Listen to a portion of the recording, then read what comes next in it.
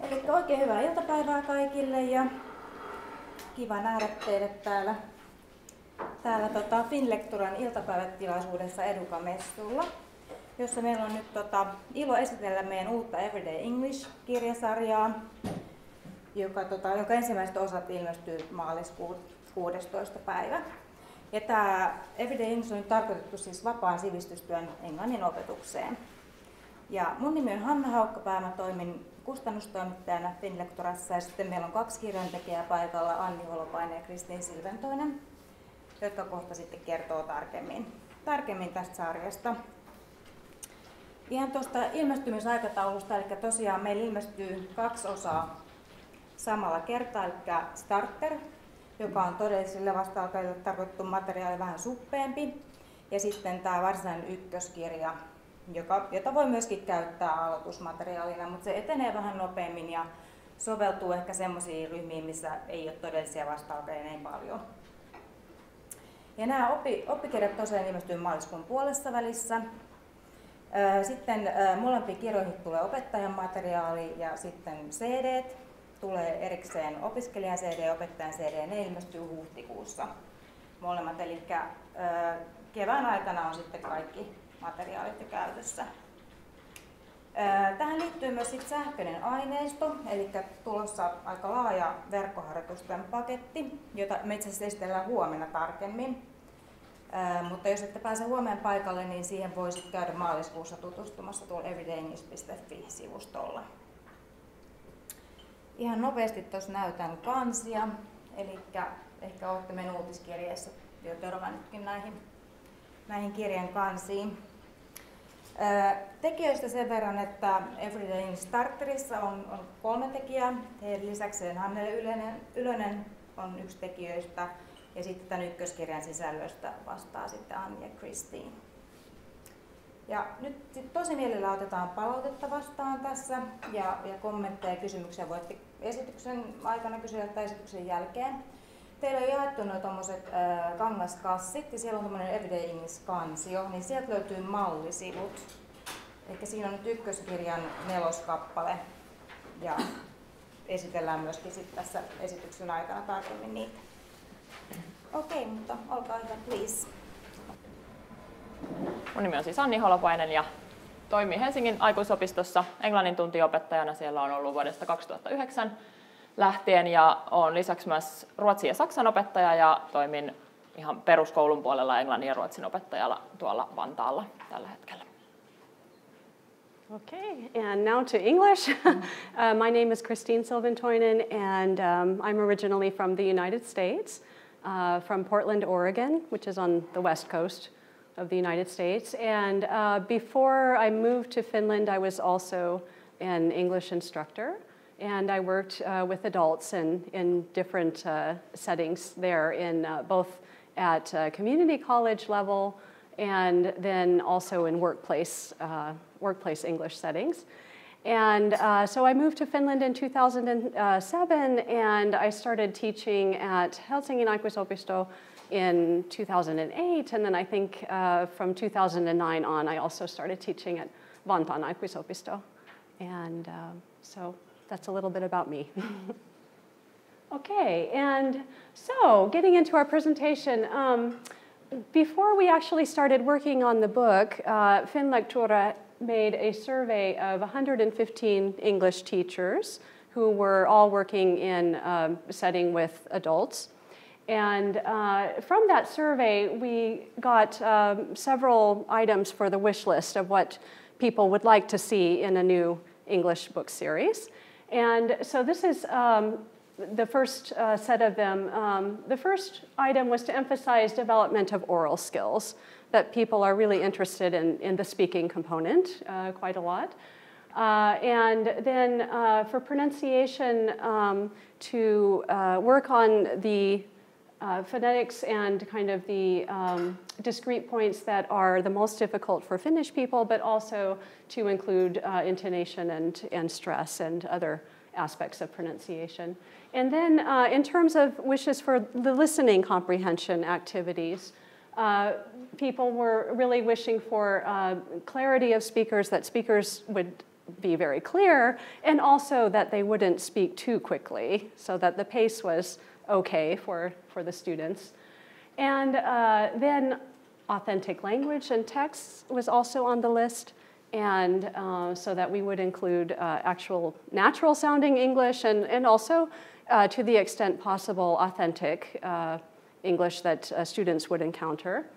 And then material for diverse language learners, whether somebody has a special need or then in other ways as a diverse language learner. And then also for fast finishers, for those students who are finishing really quickly, and then what do I do? So those were the first parts of the list. And then on the next slide, we have the rest of the wish list, which was to have kind of real life English, meaning everyday situations that people would encounter, and also things like emails and texts, English for traveling, having a focus on Finland and phenomena that is occurring in Finland, and English which reflects the needs of Finns, so that, for example, when people need to interact with tourists or their relatives, that they're able to do that. And then special attention paid to the needs of seniors in the topics that we choose. So while it's a book that's not only that would be maybe for various age groups, which Anni will talk about, that we really needed to keep in mind the needs of seniors. So those were the top items on the list.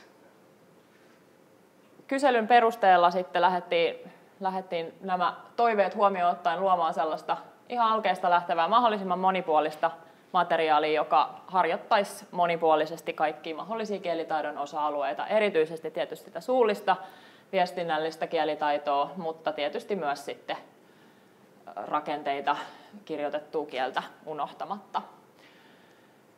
Ja lähtökohta on tosiaan se arki, jossa suomalainen opiskelija nimenomaan tarvitsee englantia, eli se nimensä mukaisestikin everyday English. Ja näitä tilanteita nyt tyypillisesti on tietysti matkailu, perheen ystävien kanssa toimiminen, internet, media, harrastukset, työ, totta kai niille, jotka vielä opiskelijoista töissä käy. Ja just tuossa maanantai-iltana aloittelin uutta intensiivialkeiden ryhmää, niin nämä aiheethan sieltä kirkkaasti nousee aina niiksi tilanteiksi, joissa sitä englantia tarvitaan. Ja tosiaan lähtökohtana meillä on nimenomaan Suomi. Ei ole viety suoraa tarinaa mihinkään englanninkieliseen maahan, vaan yritetty ottaa se lähtökohta, että se missä me suomalaiset oikeasti meidän arjessa kohdataan englantia, niin siitä lähtökohdasta. Ja niin kuin Hanna jo tuossa sanoikin, niin starteri soveltuu niille ihan todellisille vasta-alkajille, mutta toisaalta myös perusteiden kertaamiseen semmoisessa tiiviissä paketissa, hyvin perussanastoa, hyvin perusfraaseja, perusrakenteita. Ja sitten se ykköskirja kertaa sitä starterin materiaalia ja syventää niitä perusasioita ja etenee sitten tietysti hieman pidemmälle. Ja ykköskirja soveltuu aloitettavaksi ihan sellaisenaan, ei tarvitse välttämättä olla sitä starteria siellä pohjalla, mutta niin kuin periaatteessa se on rakennettu sen starterin päälle kuitenkin. Ja kohderyhmä on siis vapaan sivistystyön aikuisopiskelijat, joilla ei juurikaan ole niitä aiempia opintoja takana. Toki sopii kertaamiseen, perusteiden kertaukseen, perussanastoon ja niin edelleen. Niin kuin Kristin jo sanoi, niin erityisesti keski-iän ylittäneet opiskelijat on meidän niin kuin erityinen kohderyhmä, mutta toisaalta realiteettihan on se, että siellä ryhmässä saattaa olla mitä tahansa suurin piirtein 18 ja 80 väliltä. Niin ollaan pyritty valitsemaan meidän aiheet, tekstit, henkilöt, elämäntilanteet sillä tavalla, että siellä olisi se koko elämän kaari ja elämänkirjo edustettuna mahdollisimman kattavasti, jotta sitten jokainen löytäisi sieltä sen niin kuin omaan elämäänsä soveltuvan aineksen. Kirjan lähtökohtana on suomen kielen taito, siis otetaan kaikki hyöty irti siitä, että on kuitenkin käytännössä se yhteinen kieli, mihin voidaan verrata ja mitä voidaan käyttää apuna. Joten siitä on, sanotaanko näin, että siitä on suurta hyötyä, jos opiskelijat osaa suomea, mutta etenkin täällä pääkaupunkiseudulla tietysti on paljon sellaisia opiskelijoita, joilla vaikka olisi jonkun verran suomen kielen taito, niin ei ehkä ihan kauhean hyvä.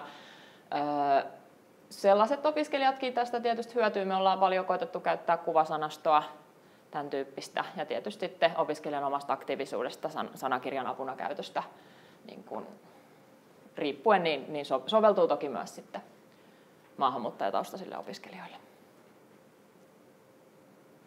Okay, and so in coming up with what kind of English we were going to have in the book, this was another item that was not on our wish list here, but it did appear in the survey that people were interested in different types of varieties of English being represented in the book. And so we have, in the starter, we have characters from Britain, Finland, Germany, South Africa, and the United States. And then in book one, we have Britain, Finland, and the United States. But we are trying to encourage the view of having English as a world language, or that there are, in a way that this term world English applies.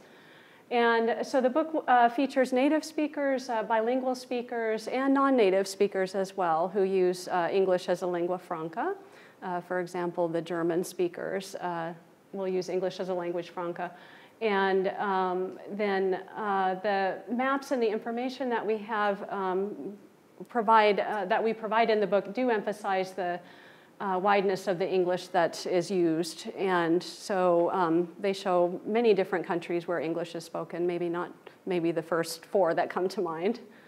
And then the vocabulary and the glossary in the book have British English phonetic transcriptions, and this was for the sake of consistency, but the soundtrack that will come with the listening component that comes with the book will feature speakers of many different varieties of English. And to set the context for the whole, for each of the books actually, and actually leading from the starter into book one as well, we have a running storyline that centers around the daily life and experiences of Pekka and Anna Jokinen and their family members and the people around them. And so the storyline that we have will set the basis for students to be able to practice and develop the language to talk about their own daily lives and their own experiences, and also to interact with others in English. And one important other aspect of the storyline is that it provides the context for many other components of the books, which we'll be going into further, such as the building block section, the theme vocabulary, the everyday English, and listening comprehension sections, that they all tie in together and kind of hopefully as well keep the interest level going as they do tie in together. But the book is both of the books are highly contextualized. Okay, so here are some of the themes and the structures from Everyday Starter and, from Everyday Starter. So, and these are also in the order of the chapters of the book. So in the first chapter, we have telling about yourself, numbers, and alphabets, and then one structure that we go over is personal pronouns. Then we have family and relationships and professions, and this is where we introduce verb be and the possessive adjective forms. And then in the third chapter, we have personal items, classroom English, and days of the week, and we introduce the verb have and also nouns in singular and plural. And in chapter 4, we have a typical day and telling the time. And here we have verbs in affirmative and negative, and these would be present simple forms. And then for chapter 5, we have hobbies as well as media and social media. And now we have present simple verbs with he, she, and it, and then we also introduce the like plus ing verb structure. In the next chapter, we deal with being at home and colors as well, and then tied into that are prepositions and the definite article. And then finally, in the last chapter, our setting is at a restaurant. It's a weekend break. And so then food and drink, which naturally tie in with that. And then we have would like structure and then the partitive of. And those are, so then the themes for and highlights for starter. And then we have, for Everyday English 1, again, we have the themes on this side and the structures on this side. But creating a social media profile then goes with the verb be and possessives. Describing your interests, family, and airport check-in goes with present simple and nouns, so singular and plural forms. In the third chapter, preparing to receive guests at home and to meet them at the airport. And here we have present simple, including negative and interrogative forms, as well as object pronouns. And then we have going grocery shopping and hosting guests for dinner. And here we introduce indefinite and definite articles. And this one you'll be seeing more material about, in particular, that chapter 4 in a little bit. In the next unit, we have taking guests on a day trip, asking for and giving directions. And here tied into that is there are plus prepositions. Then we have making travel plans, booking flights and rooms, packing for a trip to Stockholm. And here we're using, because of the plans, be going to structure, weather structures, dates. Then we have eating at a restaurant and shopping for clothing. And now we're introducing for the first time the present continuous form. And then finally, hosting guests at a cottage, engaging in cottage activities and enjoying nature. And so this is a review chapter for the grammar, so no new grammar.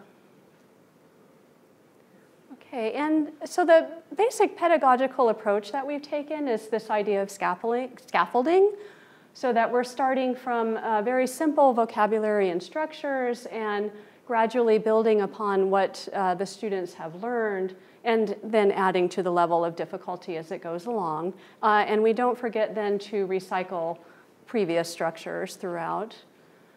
And then we also go from, in terms of the types of exercises, very discrete point type exercises in the beginning, towards more open-ended exercises. And this occurs as the units progress, within the units, but also as the books progress. And then also the amount of speaking activities increases as the books progress as well. And as the students have that kind of basis and they've had the simple vocabulary and the simpler structures as a basis for being able to support those speaking activities. Over to you. Kiitos. Seuraavaksi kerron teille pikkasen siitä, että miten me ollaan rakennettu nämä kappaleet. Ja näistä tulee esimerkkejä sitten kohta tuossa dioilla, ja ne samat esimerkit löytyy tuosta teille jaetusta materiaalista. Eli käytännössä kaikki kappaleet alkaa tämmöisellä key vocabulary-laatikolla, jos esitellään 10 kappaletta, kappaleen uusia tärkeimpiä ydinsanoja. Sitten kappaleiden alkupuolella ainakin on ensimmäiset tekstit, ja meillä on sellainen idea, että niitä tekstejä on paitsi siellä alussa myös hajautettuna joka puolella sitä kappaletta. Ne vie sitä tarinaa eteenpäin. Ne on valtaosin dialogimuodossa, mutta sitten löytyy esimerkiksi jotakin sähköpostiviestiä, tekstiviestiä, reseptiä, ostoslistaa, muun tyyppisiä tekstilajeja, mitä me ollaan koitettu sinne dialogin lomaan viljellä. Ihan helppokäyttöisyyden vuoksi me ollaan laitettu tekstikohtaiset sanastot heti sinne tekstien perään, jotta opiskelijan ei tarvitsisi hirveästi plarata sitä kirjaa aina monta sivua eteenpäin.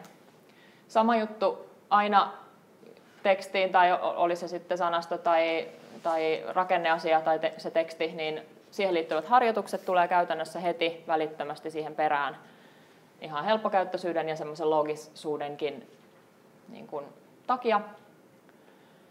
Sitten me esitellään aiheisiin liittyviä teemasanastoja kuvien avulla hyvin pitkälti.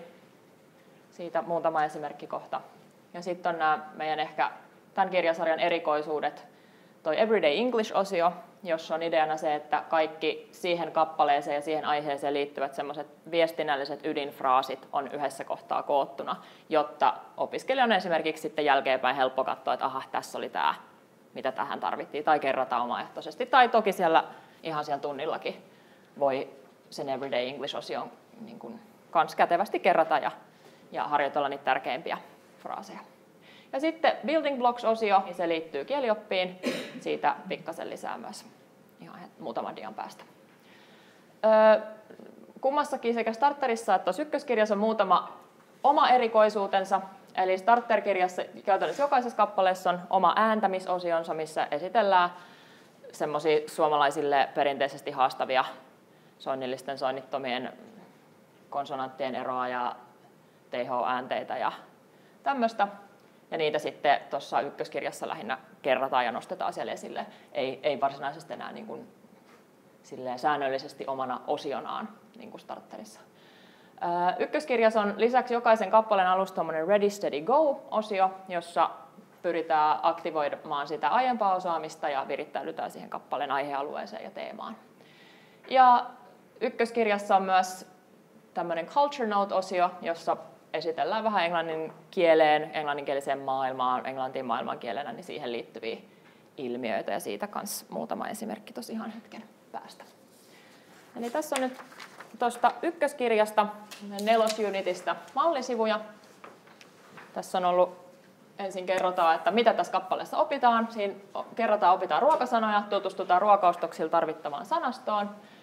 Ja opitaan artikkelin käytöstä substantiivin kanssa, eli käytännössä määräinen, epämääräinen artikkeliasia esitellään aika tarkasti tässä.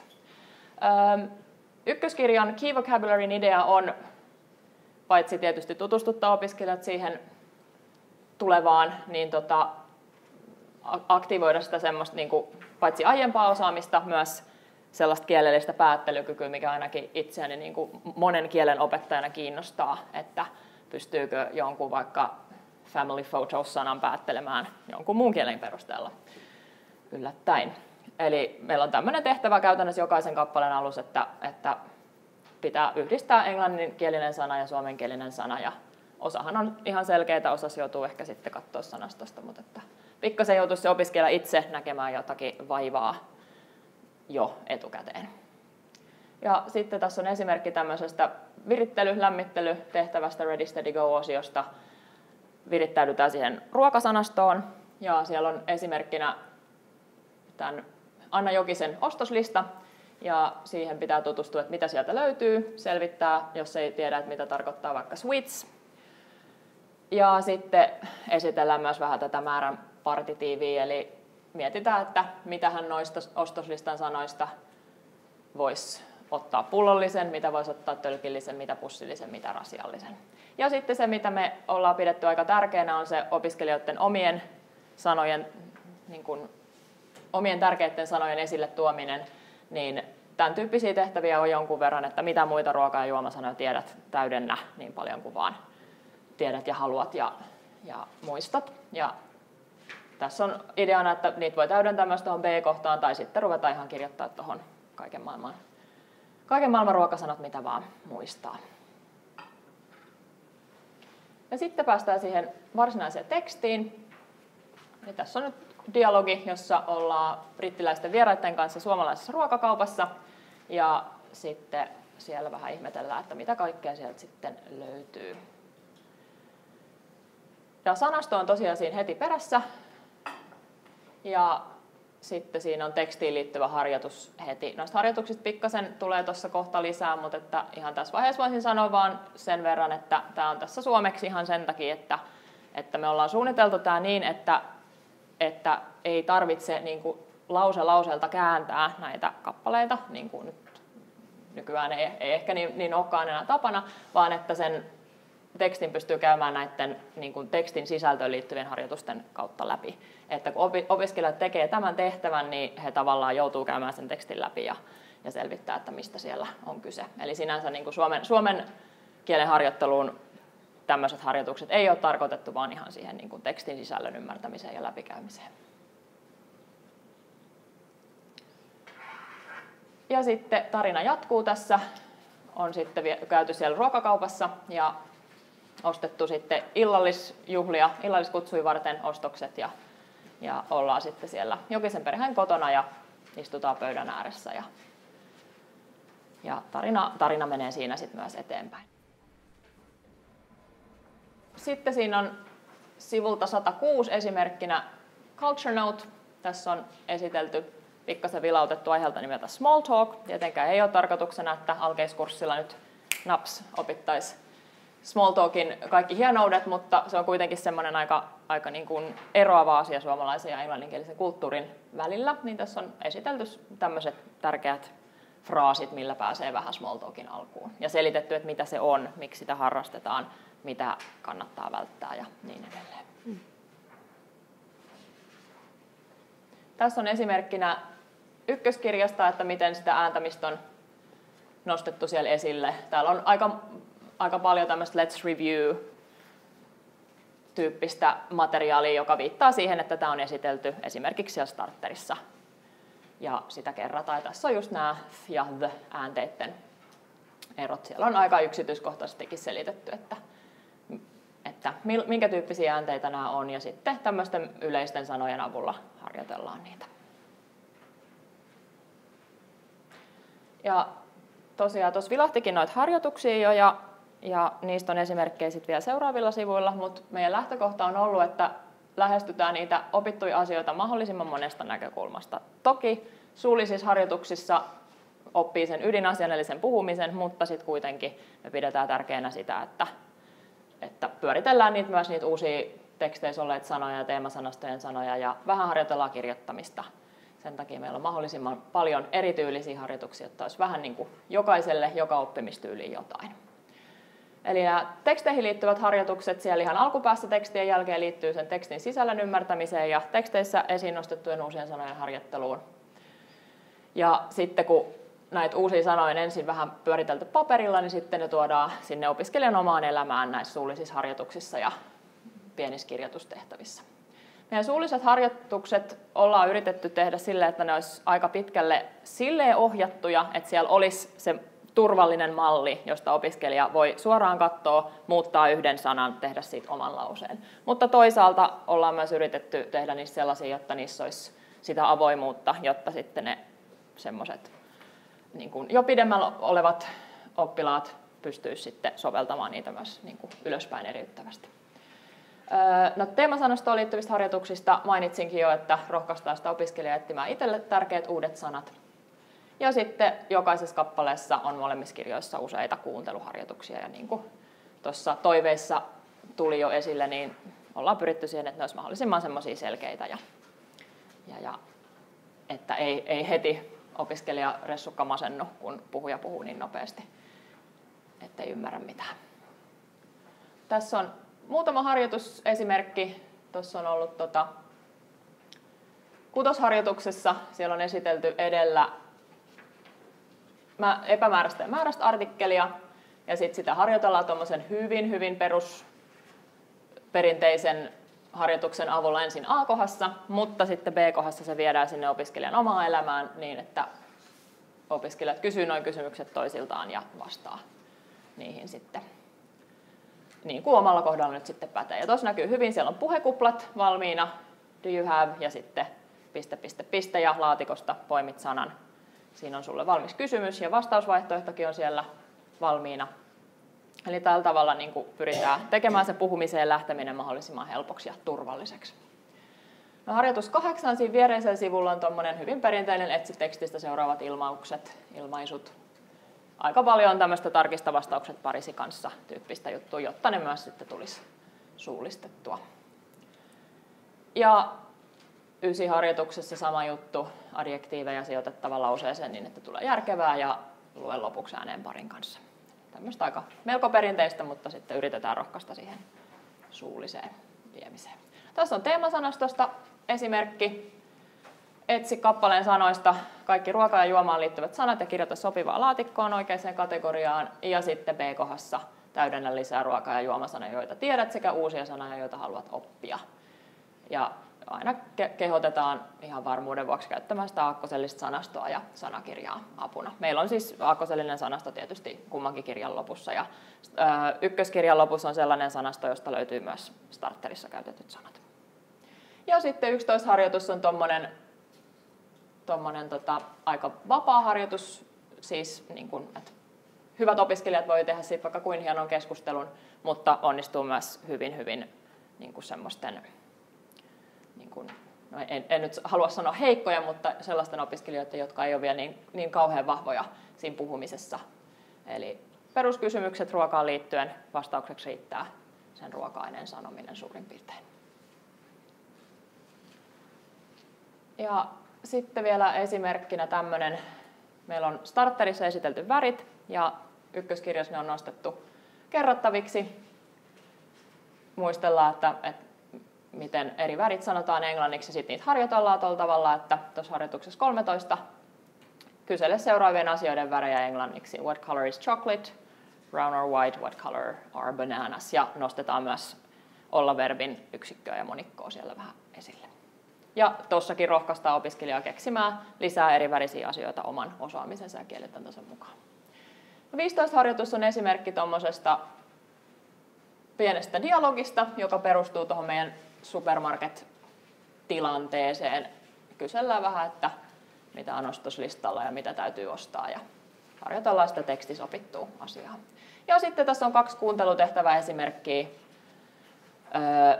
Sofia on tyttö, joka on ollut siellä ruokakaupassa. Hän näkee unta, että hänen on täytyy mennä takaisin sinne ruokaostoksille, ja sitten opiskelijan tehtävänä on kuunnella ja selvittää, että mitä sieltä vielä täytyy ostaa, kuin monta mitäkin asiaa. Ja sitten on tämmöinen pieni tarina. Usein nämä kuuntelutehtävätkin vie sitä tarinaa jollain tavalla eteenpäin. Eli täällä käydään illallispöydässä keskustelu, ja opiskelijan tehtävä on kuunnella ja korjata väittämissä olevat pienet virheet. Kuunteluharjoituksissa me myös laitetaan nuo mahdolliset uudet sanat aina opiskelijan avuksi siihen laatikkoon. Okay, thank you. Okay, so some of the, getting to the everyday English section, we have some of the themes here. And these are mainly the types of themes that where you might encounter situations, kind of survival type situations, and we want to give the students some vocabulary for dealing with those, some phrases. But the themes themselves are the following, that first of all, ordering at a restaurant, telling about your work, when you're at a couple of, at least 2 or 3 for the airport, that at the airport, how do you check in when you need to actually go to the counter? And then at the airport, in the arrival section, when you're picking up guests, grocery shopping, asking for and giving directions to people who need them, and then booking flights and a hotel online, shopping. And these themes here are mostly from Everyday English 1.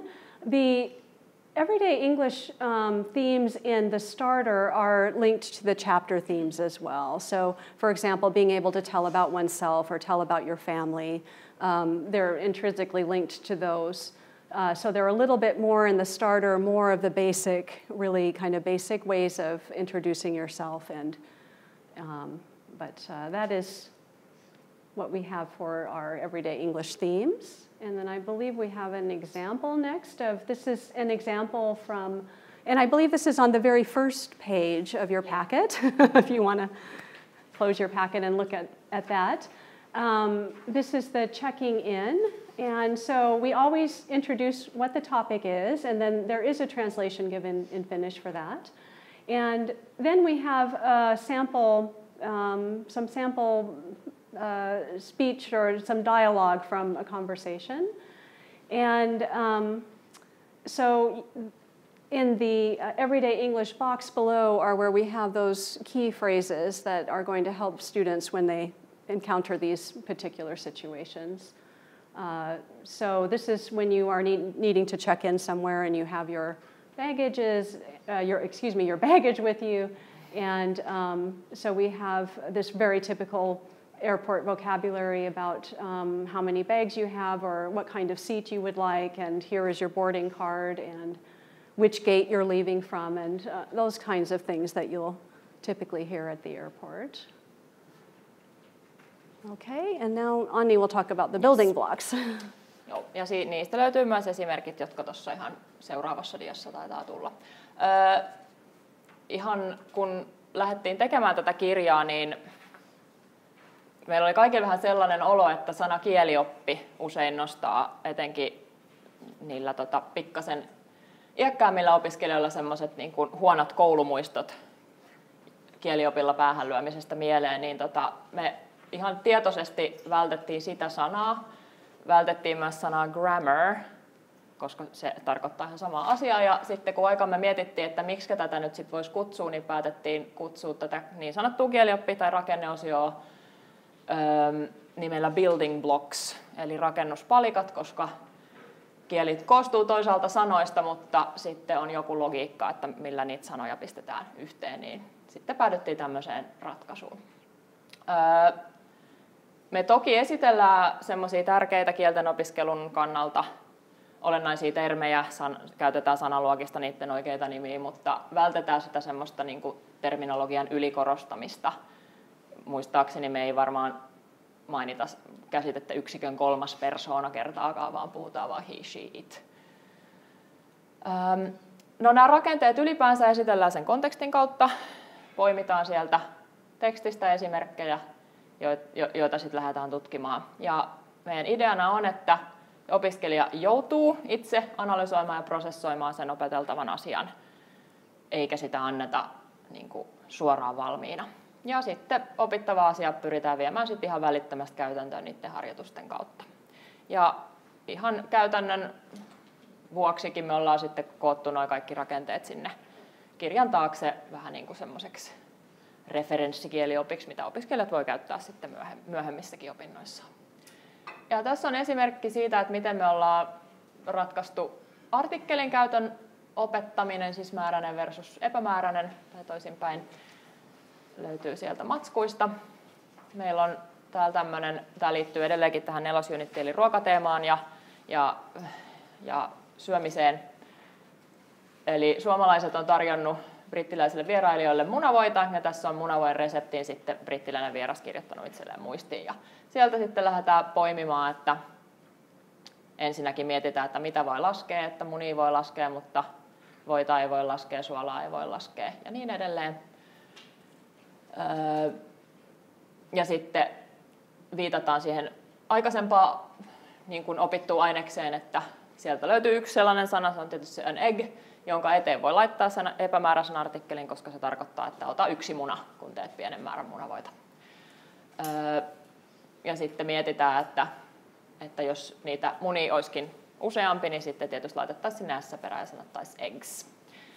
Ja sitten todetaan, että ne asiat, joita ei voi laskea, niin niiden eteen ei koskaan tule epämääräistä artikkelia eikä monikon s-päätettä, eli suurin osa noista ruoka- ja juomasanoista tuolla. Ja sitten kuitenkin todetaan, että niissä voi olla nämä tämmöiset sam- ja eni-tyyppiset sanat edellä. Ja sitten pikkasen pohjustetaan sitä, että mietitään, että voiko noita asioita laskea vai ei tässä harjoituksessa. Niin, no siis tuolla on tietysti nuo viivat sen takia, että siis opiskelijan pitäisi itse etsiä se vastaus sieltä, että mikä se sana siellä nyt sitten on siellä reseptissä, mikä täyttää tämän säännön. Ja sitten ruvetaan miettimään sitä, että miten se määräinen artikkeli. Eli kun reseptin alussa on sanottu, että you need an egg, some butter or margarine and some fresh parsley, niin sitten ollaan mietitty, että mitä sitten, kun se muna mainitaan uuden kerran, että keitä muna kuorissa ja pilkossa, sekoita muna margariinin tai voin kanssa, niin sitten opiskelija huomaa, että ahaa, siellä on nyt sana the, joka on sitten se määräinen artikkeli, eli se, mitä tässä nyt sitten opiskellaan. Ja sitten on sinänsä perinteiseen tapaan selitetty asiaan liittyvät tämmöiset pienet yksityiskohdat ja hienoudet. Ja asiaa harjoitellaan sitten pienen harjoituksen avulla. Building blockseissakin on joitakin kerrattavia asioita, esimerkiksi would-like on esitelty tuolla aikaisemmin. Se esitellään tässä vaan ihan siksi, että se sopii tähän ruokateemaan. Ja käskymuoto esitellään tosi lyhyesti, koska reseptissä tietysti verbit yleensä on siinä imperatiivissa, kun annetaan toimintaohjeita. Sitten vielä ihan muutama sana opettajan materiaalista. Ja tätä kun me ollaan tehty, niin me ollaan mietitty, että millaista opettajan materiaalia me itse halutaan käyttää. Ja sehän on sellaista niin kuin oikeasti käyttökelpoista, helppokäyttöistä, semmoista, että minkä voi sieltä matskusta ottaa, lyödä kopiokoneeseen ja vielä antaa suoraan opiskelijoille. Eli lisäharjoituksia, erityisesti suullisia, muutama sellainen, jonkun verran semmoista niin kuin esimerkiksi rakenteisiin liittyvää harjoitusta, minkä voi antaa esimerkiksi ylimääräiseksi kotitehtäväksi. Ja ollaan yritetty rakentaa ne opettajamateriaalin harjoitukset niin, että ne soveltuu itsessään, eriyttää itsensä, soveltuu hyvin eriyttämiseen sekä ylös että alaspäin. Tässä on, sulla on siellä ne esimerkit. Tuossa on tuommoinen luokkakieleen liittyvä harjoitus, missä on opiskelutilanteeseen liittyviä verbejä. Tuo olisi sellainen, että ton voisi kopioida ja antaa suoraan opiskelijalle ja se voisi vaikka liimata sen kirjan takakanteen. Ja sitten sitä harjoitellaan tuommoisen pienen, hyvin yksinkertaisen toimintaohjeharjoituksen avulla ensin niin, että opettaja antaa esimerkiksi tuollaisia ohjeita kuin close your book, open it, turn to page 10 and so on. Ja sitten opiskelijat antaa toisilleen vastaavan tyyppisiä ohjeita ja toimii niiden mukaan. No, tuossa lisäharjoitus 7 toimisi kotitehtävänä hyvin.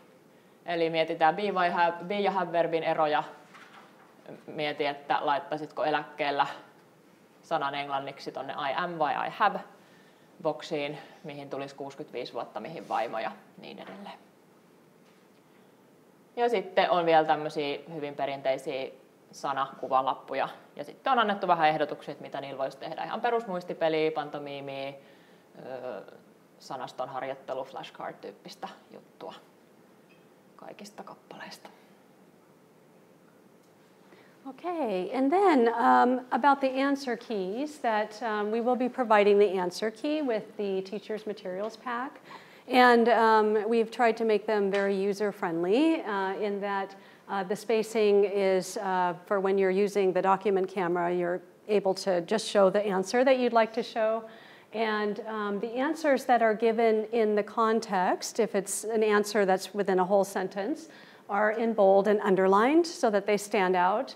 And then the answers are also going to be document camera ready for them as much as possible so that we could just not have to fool around so much with the sheet of paper and getting it right where it needs to be. Eli nämä on tietysti pieniä yksityiskohtia, mutta että kun ne on just niitä, mitkä usein sit ärsyttää itse, että kun sitä joutuu jotakin materiaalia kääntelee ja vääntelee ja peittelee hankalasti, niin ollaan tässäkin yritetty tehdä sellaista, mitä me itse mielellämme haluttaisiin käyttää.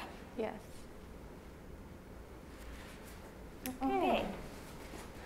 Haluaisiko joku kysyä, kommentoida? Nyt tässä olisi oiva tilaisuus, kun on tekijät paikalla. Onko kaikki tilannut näytekirjan jo? Tai näytekirjat?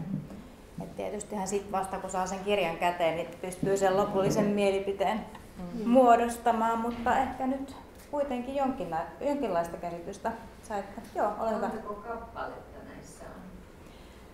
Starterissa on 7 ja sitten 8 ykkösessä. Sille ollaan yritetty miettiä, että miten nyt yleensä kansalaisopistoissa ehtii siinä joko vuoden tai sitten lukukauden aikana käymään läpi, niin sillä periaatteella. Onko se tämmöinen A4-kokoinen se kirja? Ei, vaan se on semmoinen niin kuin siitä pykälää pienempi. Pykälää pienempi. Mikä se nyt onkaan sen formaatin pienempi.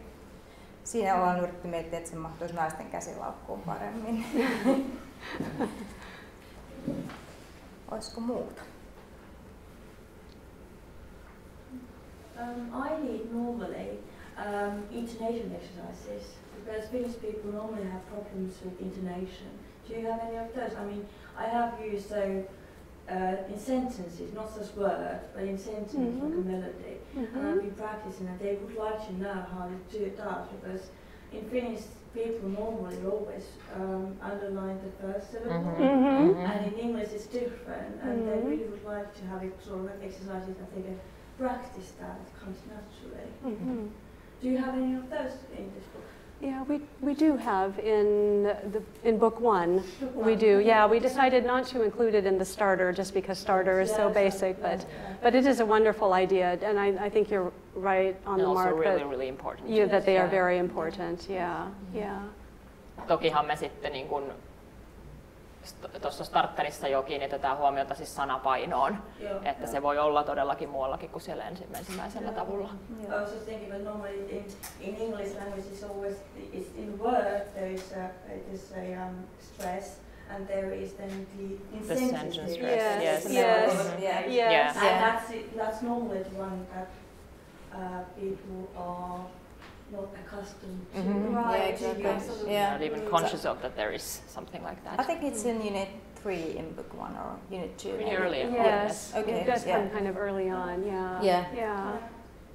Mutta jos ei tässä nyt ole muuta kysyttävää mieleen, niin kiitos paljon, kiitos esiintyjille, tekijöille ja kiitos mielenkiinnosta. Kiitos mielenkiinnosta.